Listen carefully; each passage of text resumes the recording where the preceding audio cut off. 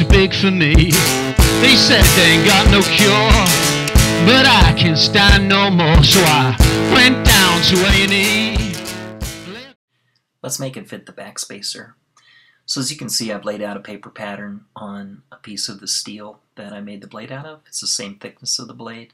So later when I add washers, I'll have to shim it or I'll have to make a different backspacer, but I like starting this way. So I just laid it out, glued it on, and took it over to the bandsaw and cut it out. Now my piece of steel wasn't quite as long as I needed it to be for my pattern, so I just adjusted a little bit and marked for holes, center punched them, and got ready to drill them through. Now here's the drill. Some of the drill bits I'm using. I'm going to be tapping holes for threads, and I'm using a 172 tap. And so you can see I have a number 53 and a number 50 drill to drill for tapping and pass through.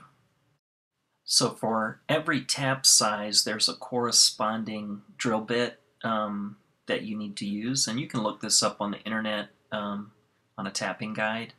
So I just took it over the drill press and used the number 53 drill bit, which is for 172 threads, and drilled through the backspacer, and I'll drill through the other parts with this bit as well. So the little trick I use to get this aligned properly is just to put the backspacer on where I want it, and then use a pair of vice grips to clamp it together pretty firmly, and then go back over to the drill press, and I'll transfer these holes onto the titanium liner and drill through them. I start out drilling everything with the smallest bit, and then we'll enlarge the holes I need to later.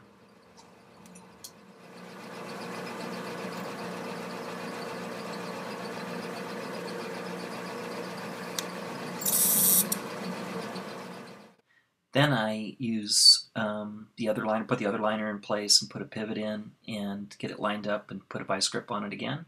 And now I'm going to drill through this liner and the backspacer and get the holes going into the other liner. This way they'll be nice and straight.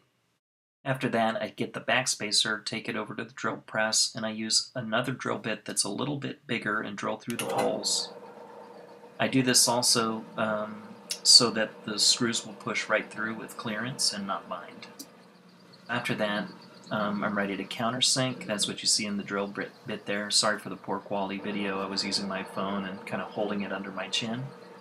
But what I'm doing is I'm countersinking the holes on the opposite liner, and this will make the screws that I'm using fit flush, because the scales are going to go on top of this, and it needs to be nice and flat. So we're going to be using little machine screws. These are the sizes 172, and you can see that they're Phillips head, and they've got they're for countersunk holes, so these will sit flat down inside. And I have a tap wrench you can see here. I have a new tap inside of it, and this is really tiny, but this whole folder is going to be held together with little machine screws. So after putting some oil on the tap, I'm just getting the pieces ready and making sure that I'm tapping correctly. I'll be going down through just one of the liners, and so I'm just starting this carefully, and you can see I'm just eyeballing it, but holding it real steady and keeping it perpendicular at 90 degree angle to the liner. And I'm turning very carefully using lots of oil, and the moment I feel any kind of resistance, I'm going to back the tap up, because with taps this small, you can twist them off and break them off into a screw hole, and they're just so tough to get out of titanium, and sometimes you just have to make a new scale.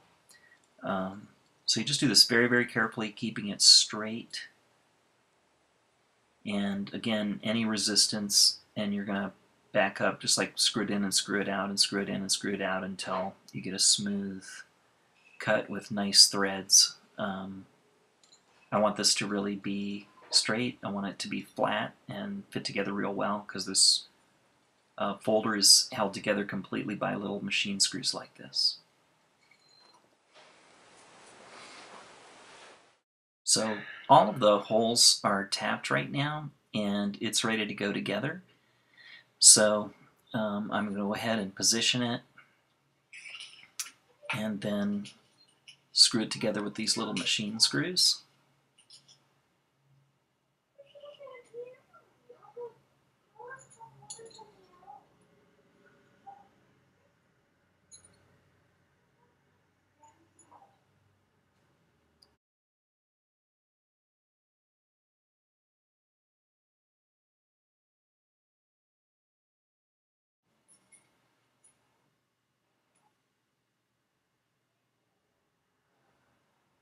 So as you can see, that fits real nice, just like that. Now I'm going to take a little screwdriver and just screw the first screw in.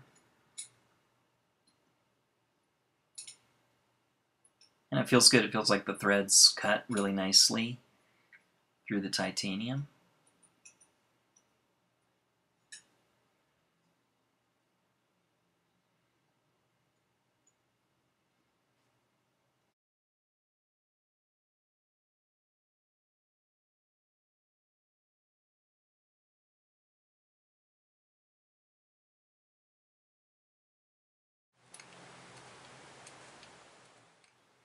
I screw these in carefully too so that I don't accidentally cross thread these little screws, and looks real good.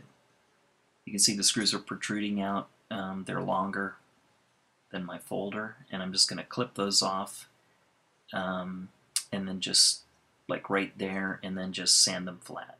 Hey, looks like a knife.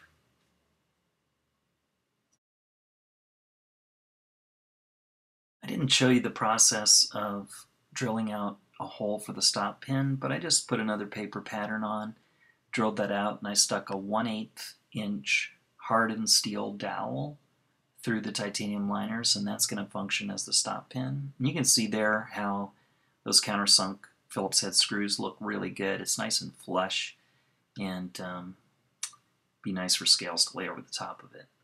And I also clipped off the screws and sanded them down flat, pretty flush. I left them a little bit longer because I will probably shim this spacer rather than make another one. And so you can see they're sticking out a little bit, and that's just so when I shim it, I can use the same screws still. So as you can see, it looks pretty functional. It won't close properly yet because the flipper is bumping against the stud in the back when I close it, so the blade doesn't go completely down to the handle, as you can see. And I'm just going to take it apart now, and I won't show you this operation, but I'm just going to very simply grind a little bit of metal off right there so that the pin is recessed, and when it closes, that'll allow the blade to set down into the handle. Real simple operation, you just got to do it really carefully, not take too much off. And so already this is what's fun. It's, you know, looking and feeling like a knife, and I'll make sure that I can close it. Okay, so I ground that off, and I just gave you a little bit of a close-up here. You can see there's still material that needs to be ground off of the tang and angle ground so that this will lock up. But now the knife will close fully, and you can see the blade sits down in the handle in the position that it'll be when it's done. So I'm real happy with this. It's looking good, and it's fun. You can see kind of a close-up again of how those screws look. The backspacer needs to be ground down, but I won't mess with that until I put scales on and get that ready. Closes really nicely, feels good, and well, it doesn't really want to flip open yet because there's no washers in there, but this is going to be a neat knife. The blade's going to have a real slim profile, and ergonomics of it are great. Fits in my hand, and I think this is going to be a great knife. Now I'm coming home.